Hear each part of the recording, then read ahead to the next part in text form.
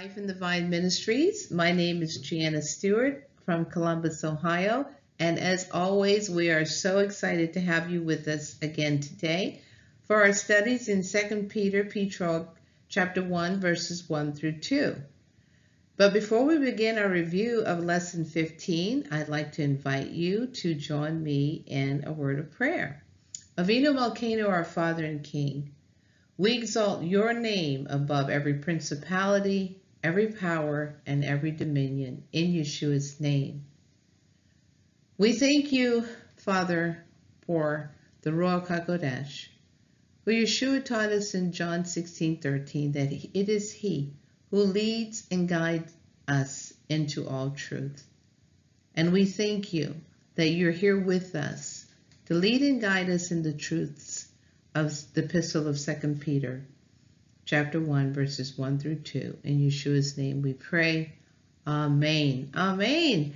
So as we said earlier, we completed lesson 15 of the salutation of the epistle of 2 Peter, chapter 1, verses 1 through 2, our last time together. We invite you to go to the YouTube page that you see there on the screen in order to view the lesson in its entirety. Today we will begin in our study of 2 Peter, but this time we're going to be looking at chapter 2, verse 20, and this will be our lesson 16. And our focus again will be on Richard J. Baucham's commentary note, which we discussed last week concerning the writer's normal use of epigenosis with the Messiah alone as the subject. Again, if time allows, we will begin our reading. We probably will not go into the actual study of verse 3, but we will go possibly and read verse 3 of chapter 1. So with all of that said, let us get started.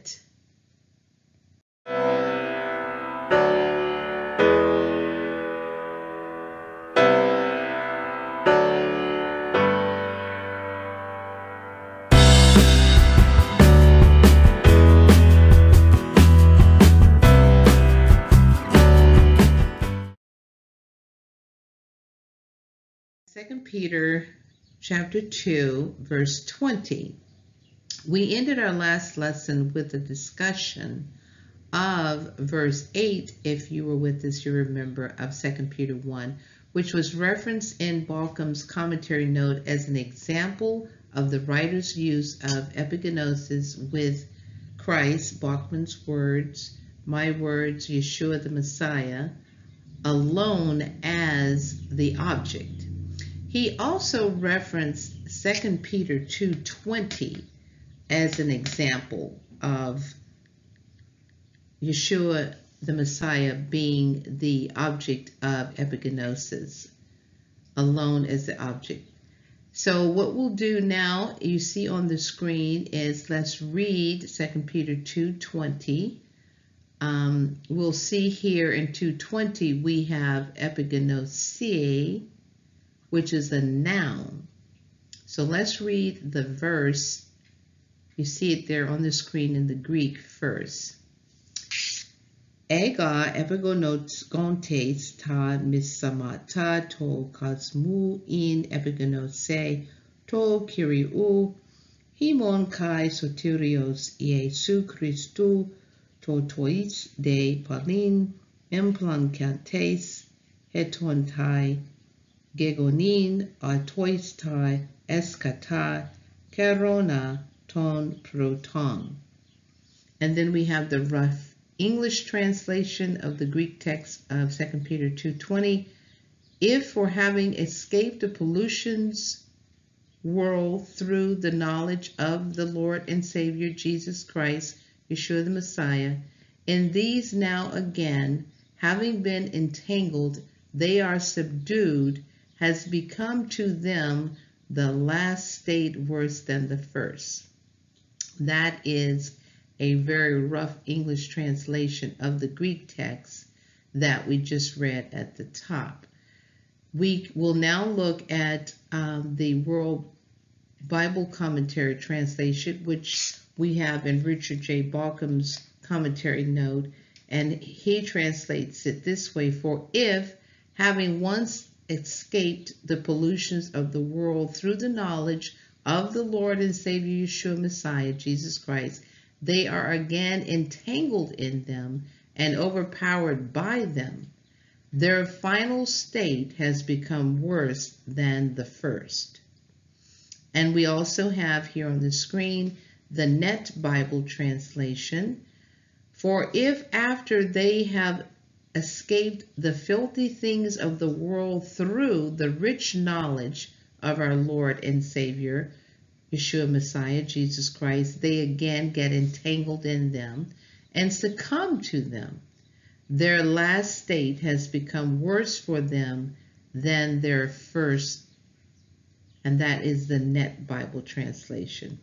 So we again, remember, we're looking at Baucham's commentary note, where he is referencing these verses as a possible explanation as to the variant readings of 2 Peter 1, 2a, and we'll explain that a little bit further here in just a moment.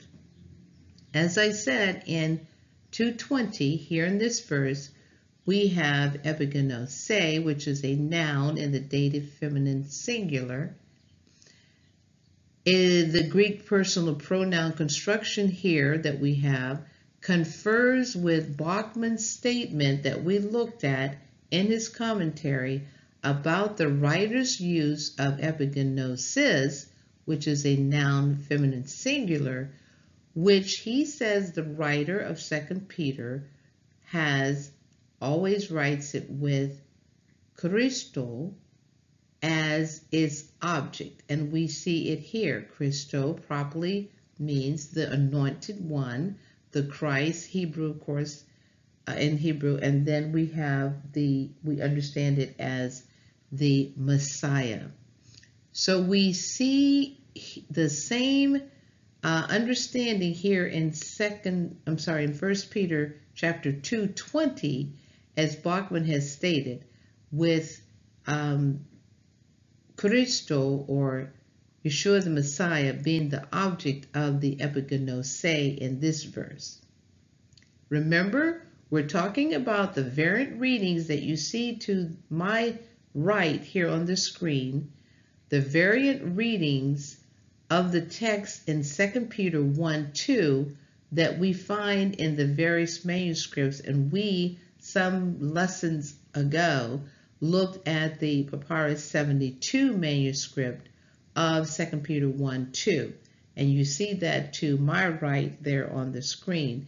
We will recall that what he taught us was that in these manuscripts, we find To Theo Kai Iesu being omitted. And again, he's referencing two reasons why that may be so. And in this case, we're looking at the fact that, or I should say, we're looking at an example of here that Christo is always used as the object of epigenose or epigenosis. So let's take another look at it, just so that if you were not with us, you will kind of catch what we're talking about. So let's go back and we'll look at what we talked about these variant readings in 2 Peter 1:2a, and it will help you to understand. We've moved to another example that we looked at in our previous lessons. We did look at 2 Peter 1 verse 8. So now we're looking at 2 Peter, but now we've gone to chapter 2 verse 20 for this particular example. So we'll go and take another look at what we're speaking of here with the variant readings so that we can understand before we move forward, okay?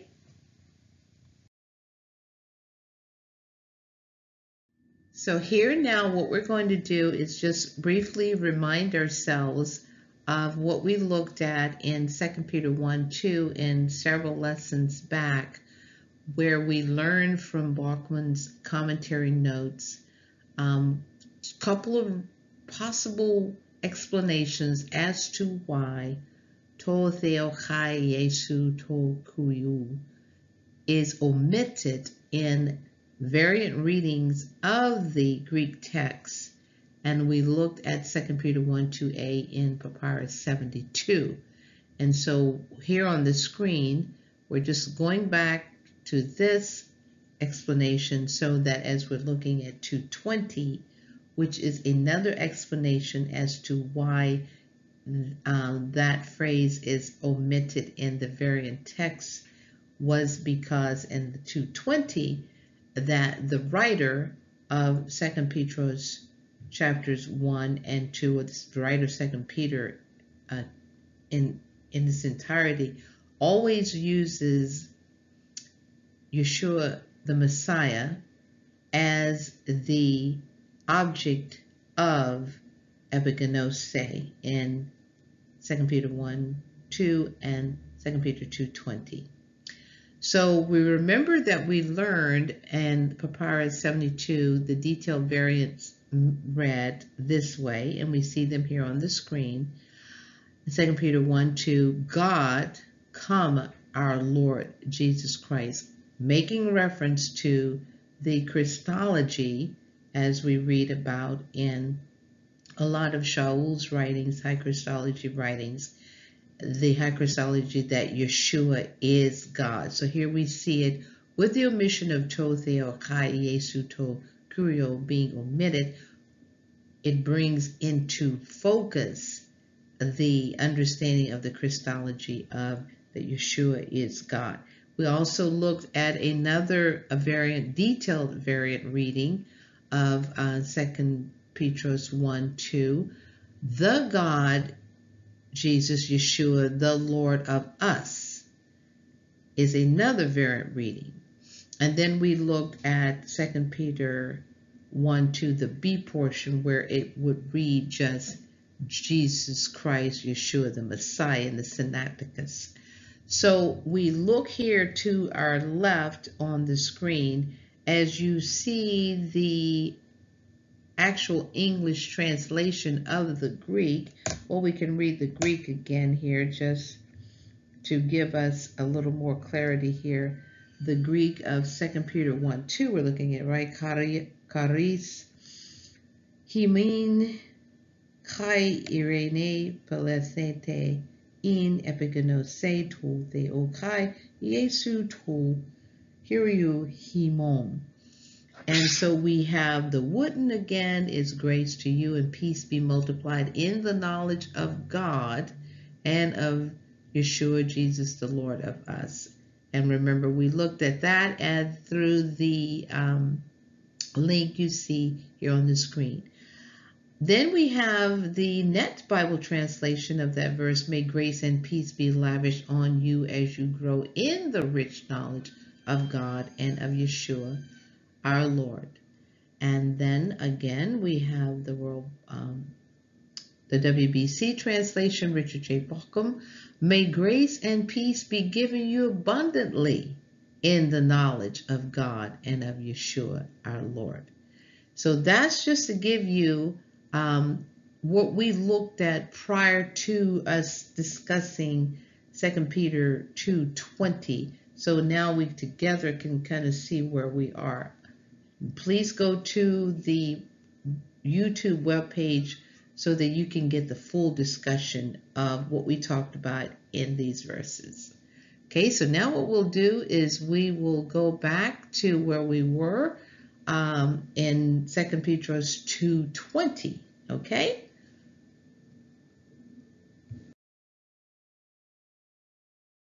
Now this brings us back to 2 Peter 2:20, which we referenced earlier, and it is the discussion of this lesson. So in this verse, 2 Peter 2:20, just as we saw in verse 8 of 2 Peter chapter 1, which was referenced in Bauckham's notes, in his commentary notes, as an example of the writer's use of epigenosis with Christ, Baucham's words, Yeshua the Messiah, my words, alone as the object. And we just went back and looked at the reason we're looking at it, because he's mentioning why the variant readings, again, we'll just repeat it, omit to theochai Yesu, just so we can see where we are. And so now what we're looking at is 2 Peter 2:20, and we've already read it in the Greek, and we looked at the English translations.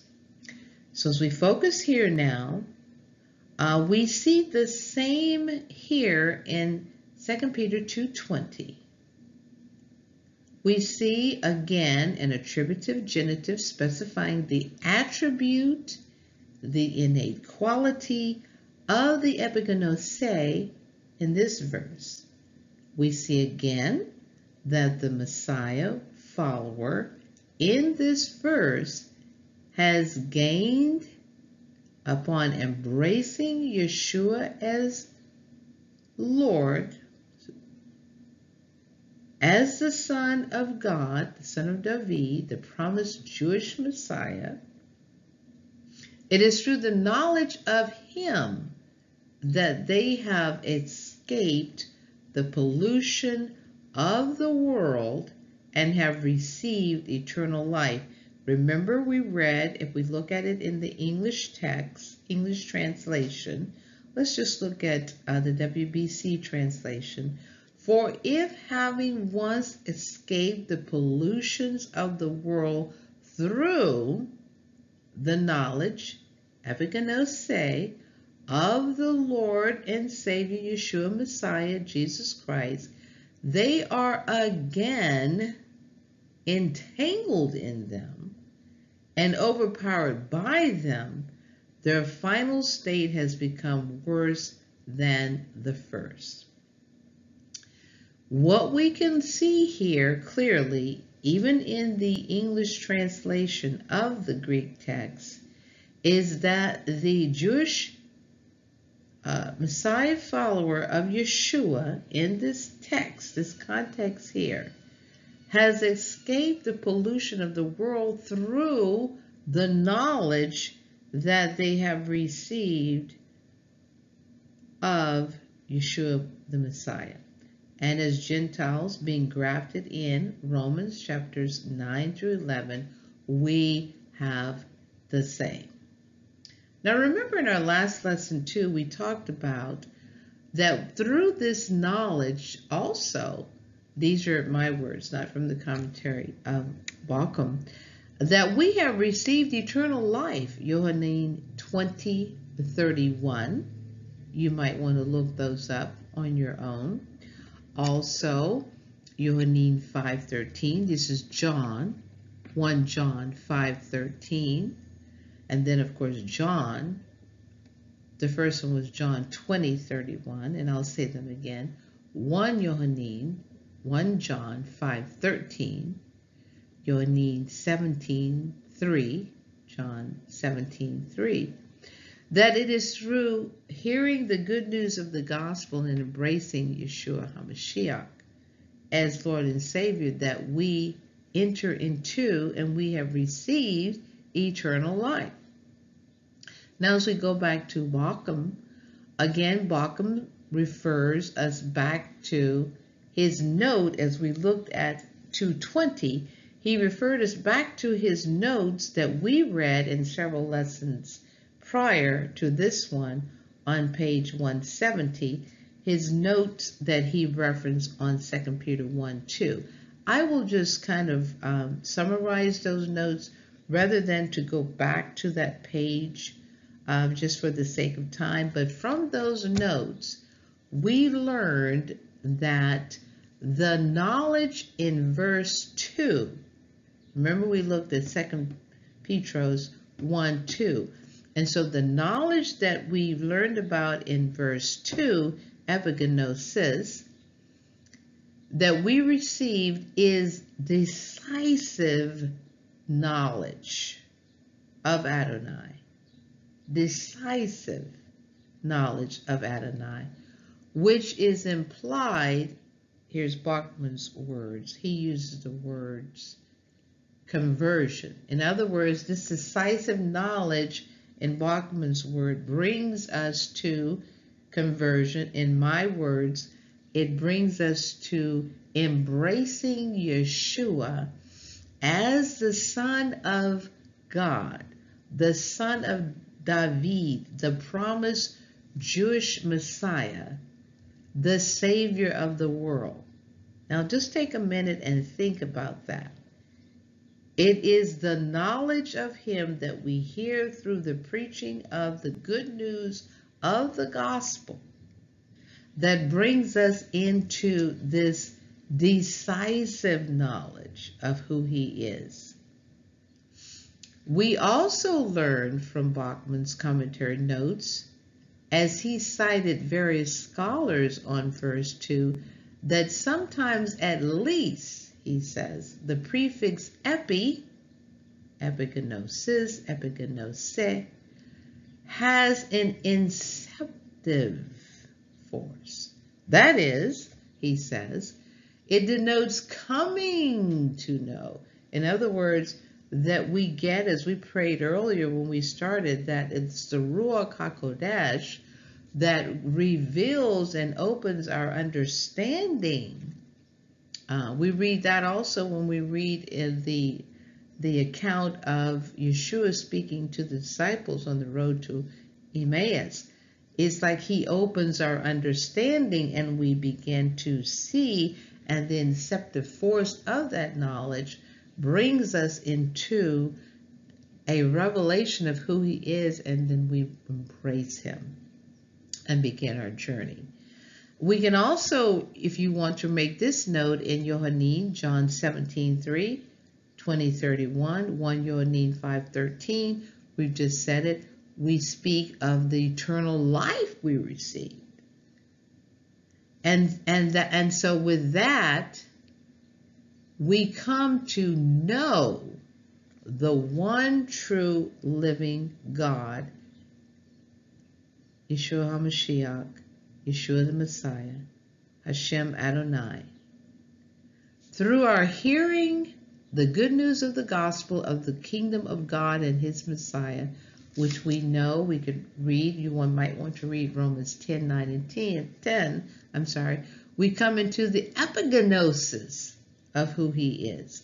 And as Bachman so wonderfully states in his commentary notes on verse 8, we went to page 188 in his notes. He states that the epigenosin of Yeshua, our Lord the Messiah, is the root from which our moral progress proceeds. Remember, we went back and we read in the verses, and I'll just read those to you here so that we can reference that. As we go into, let me just turn to that here so that we can have that verses to remember here. As we look at verse 3, I'm just going to read this briefly, but what he was referencing there is that it is through the epigenosis that we receive. It is the root which causes our moral progress to proceed. So we look at 2 Peter 1, and I'm just going to read verse 3 here.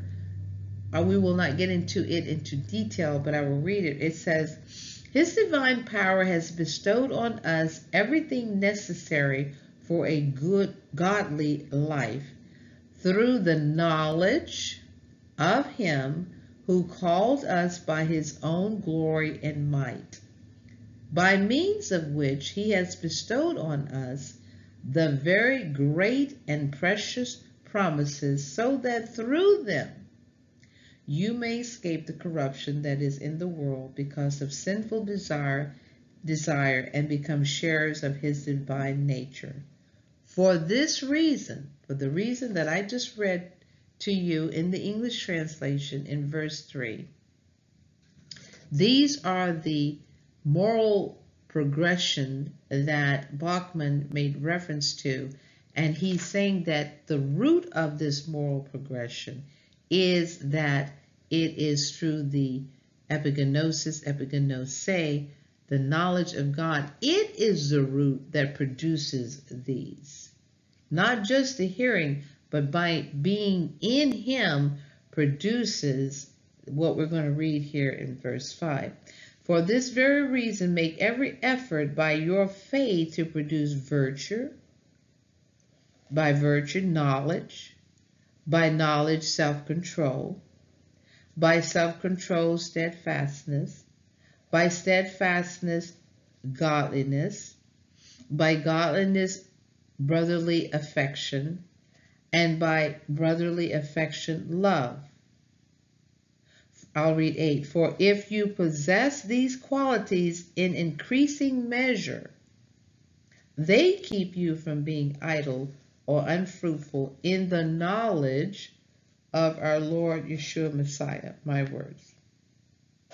And so he's saying that the root of this progression and being able to make this effort by your faith to produce these virtues is rooted in the epigenosis, the knowledge that we have, the inceptive knowledge we have of Him, and being grafted as a Gentile into the root of this faith, trust, pistis that we have in Yeshua Messiah to do this. Now remember, we also, to help us understand this progression and this pistis, this faith, this trust, we looked at Teresa Morgan's statement in her book, Roman Faith and Christian Faith, Pistis and Fides in the early Roman Empire and early churches. We looked at her chapter on pistis as it relates to Romans and Philemon. Because remember, we said in Romans 10:9 and 10, it is through hearing this good news of the gospel and then receiving this inceptive force of it that enables us to produce these progressive virtues here through the divine power that has been bestowed upon us.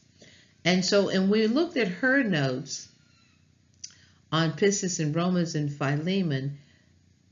She referenced and shared with us, and I'll read it here. It says, this pistis produces, according to Paul's sense of pistis, trust, loyalty, and active obedience, a relationship of slavish obedience to Yeshua the Messiah. And we learned that from page 282 of her book. And this is in reference to Romans 10:9 and 10. It is through this hearing of the decisive epigenosis of Yeshua. Now, we're not speaking of her book anymore. I'm just sharing with you now what we glean from Bachman's notes. It is through the hearing of the decisive epigenosis of Yeshua as Lord and Savior that we are delivered from the power of darkness and transferred into the kingdom of His dear Son, no longer under the dominion of the God of this world. Where did we learn that? We know this from Colossians chapter 1, verse 13. In Colossians 2, 6 through 15, we learn that we are alive now in Messiah. And we can also learn this in Colossians 3. We learn this, that we are to put on the new self. So what we're saying is we're painting a picture for us here through the scriptures, through the Word of God, that it is through this inceptive force of the knowledge of who God is, Yeshua in God. We learn that it is Yeshua is God, and that is through being a partaker of His divine nature that we are able to, one, as we see in verse 2:20, to escape the pollutions of the world. We see that it is through this inceptive knowledge that we are now in him and we're alive in Messiah Yeshua. And that because we are partakers of his divine nature, that we see here in 2 Peter 1, verse 3, that we are able to produce fruit. We also read it in Galatians and Ephesians, because we have put him on, the new self here in Galatians 3. All talking about the epigenosis. And now we're moving forward to see how is this applied in my life as a Messiah follower. We learned the same biblical truths about our new self in Messiah, as I just said, Ephesians chapter 4, 17 through 32, Galatians 5, 16 through 25. And we can see that it is through this being a partaker of his divine nature that we progress and we produce fruit in Messiah. We are exhorted through the Word of God, and we all know this, that we are to produce this new life, this godly life, so that not only is it just so we can say we're producing it, but that the world may see that Yeshua has come. This godly life we learn about in verses 5 through 7 of 2 Peter. It is possible through his divine power that has been bestowed upon us. And we saw that in verses 3 through 4. Always remember, too, that it's not something that you can produce, but it is because of the hearing of the decisive knowledge of the good news of the gospel, and then partaking of his divine nature, that we are able to live the life of Yeshua Messiah through the Ruach HaKodesh, 2 Peter chapter 1 and 3, in the world that we have been left here to be light in. And so what are we saying?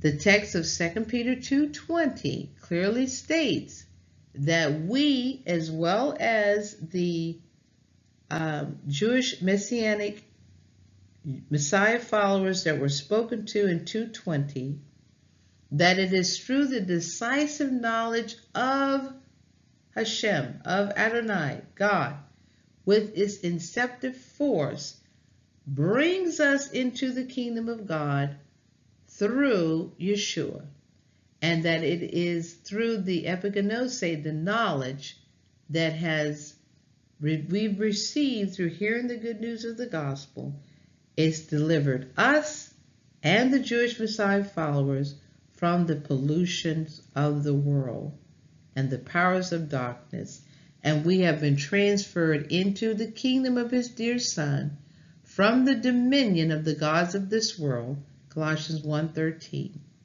and that it is through this knowledge that we're able to be kept as Jewish Messiah followers from apostasy in the world that we live in.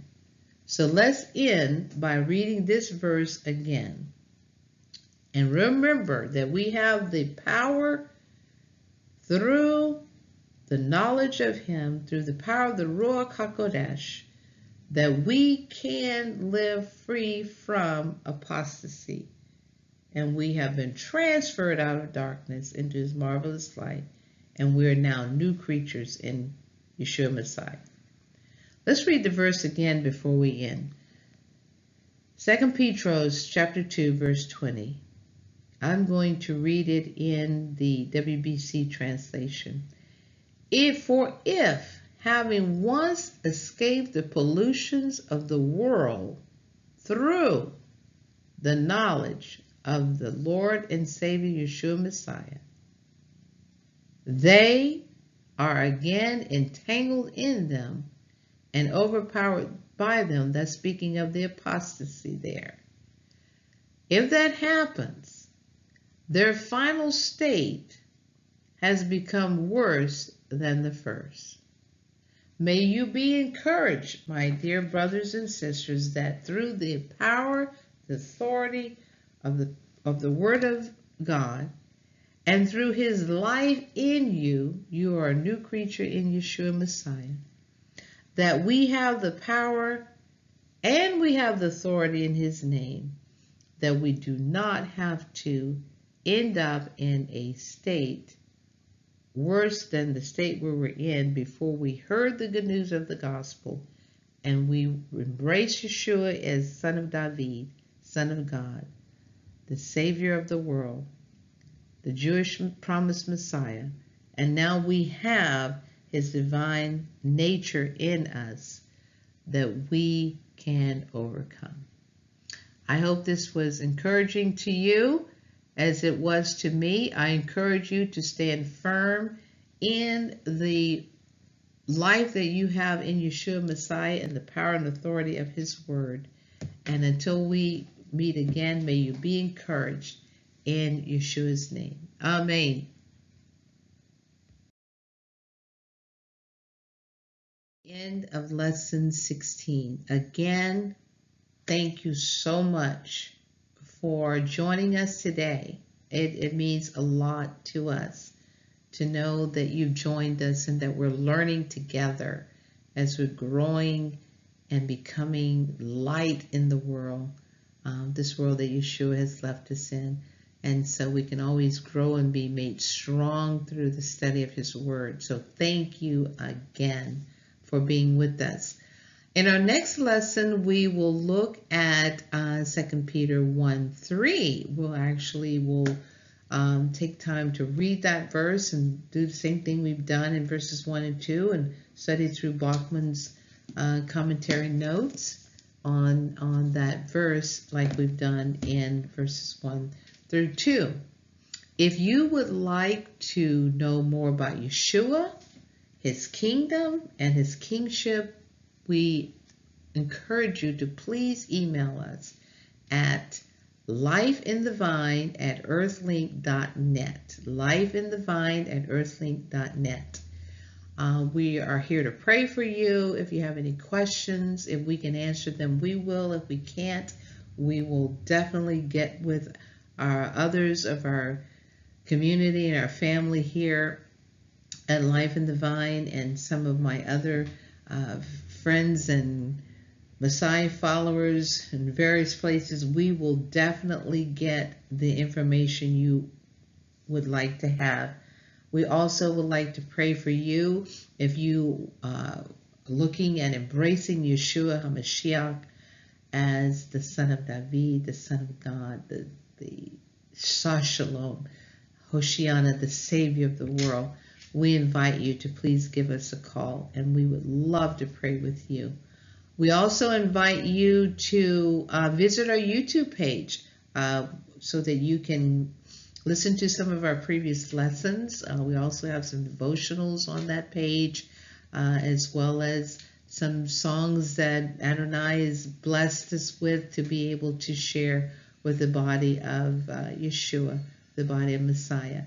So again, my name is Janice Stewart with Life in the Vine Ministries in Columbus, Ohio. Thank you again for being with us, and we will see you the next time together. Before we close, let us pray. We thank you, Avinu Malkeinu, our Father and King, for this time we had together. We thank you for each one that was with us today, that you will continue to strengthen, encourage, bless them, strengthen their families. And above all, Father, we praise and thank you that you will draw those who have not embraced you yet, that you begin to draw them unto yourself. You said in your word that no man comes to the Father except through you, Yeshua. And so we just pray that you will begin that process and you will draw them to yourself. We also thank you, Lord, that where the eyes of those who do not know have been blinded, 2 Corinthians 4:4, that you will begin to open their eyes and that they will see, Lord, and open their ears that they will hear the good news of the gospel of Yeshua HaMashiach, the Son of David, the Son of God, the Savior of the world, that they will hear it and they will come to embrace you. In Yeshua's name we pray. Amen. Amen. We'll see you next time. Shalom. Bye-bye.